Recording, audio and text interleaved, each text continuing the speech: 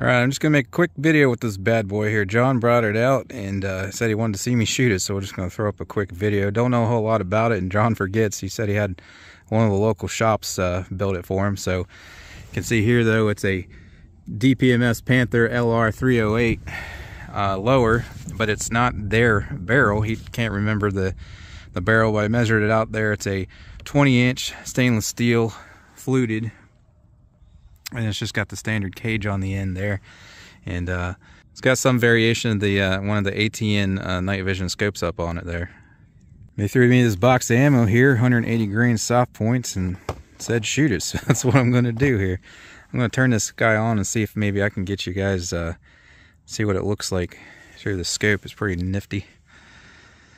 If I can let me see here. May not be able to, but I'm going to try.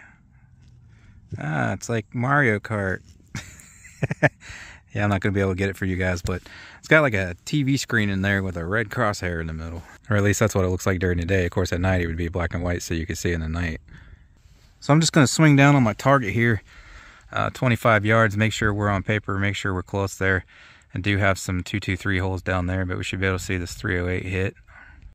And the battery's dying on this thing, so I don't have a whole lot of time to fiddle with it. So if it's not on, I'm just going to have to compensate, but hit the paper here and see where she's at.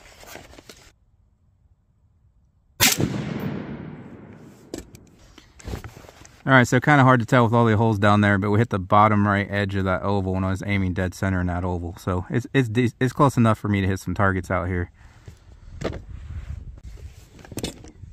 So go out 75 here.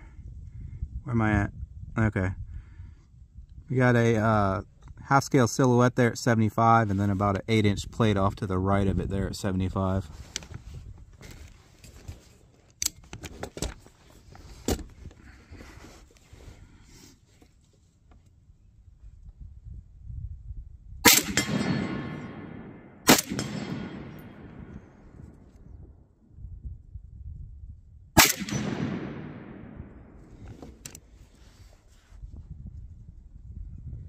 Then I got a gong out there at 100. I